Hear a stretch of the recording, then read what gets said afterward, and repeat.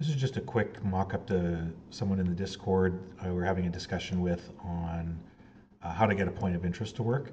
So you've got your rules set.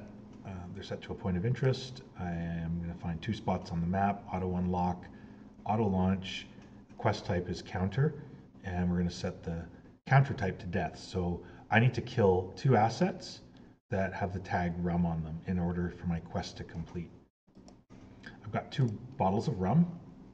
Each bottle has the tag rum, and each one also has a health component,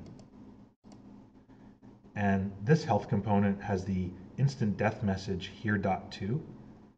So whenever that message gets spoken, it will die, and because its tag is rum, it will add 1 to my collection, my death collection, which is what I'm using for my points of interest.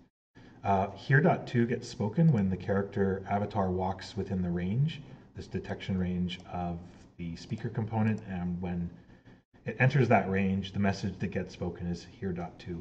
The same thing is happening over here.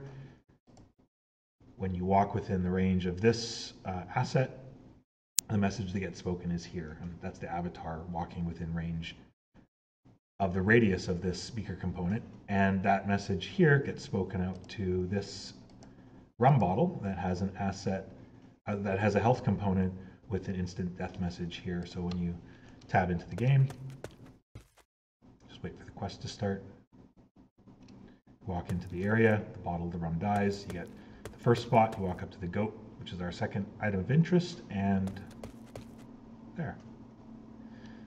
So the other way that you can do it is in the rules. You could also have it based on collected objects.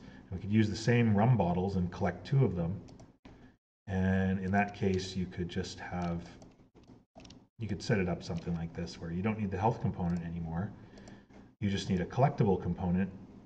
The tag rum already exists on the assets, so this should just work straight away. And the only thing you might want to do for, you know, a quest type like that is maybe instead of a speaker component to detect the avatar, maybe you've got where is it, the rarity effects that draws your attention to this is the place you need to be. Make sure that the asset that has the rarity effects on it has no collisions, so it's not a collider. So now if I jump back in, there's my 2 items of interest, or my points of interest. Find 2 spots on the map, so we walk up to the first one,